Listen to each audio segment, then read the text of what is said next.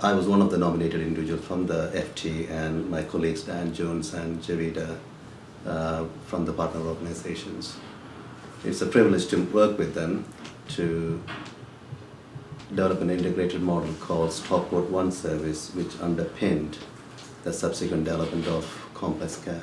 One of the success of the Stockport One Service is the principles which underpin the Stockport One Service has been extended to other clinical pathways of work as well. We feel privileged to be nominated for this Collaborative Leadership Recognition Award, and would like to thank Anne Barnes, the Chief Executive Officer for Stockport FT, for a nomination and supporting us.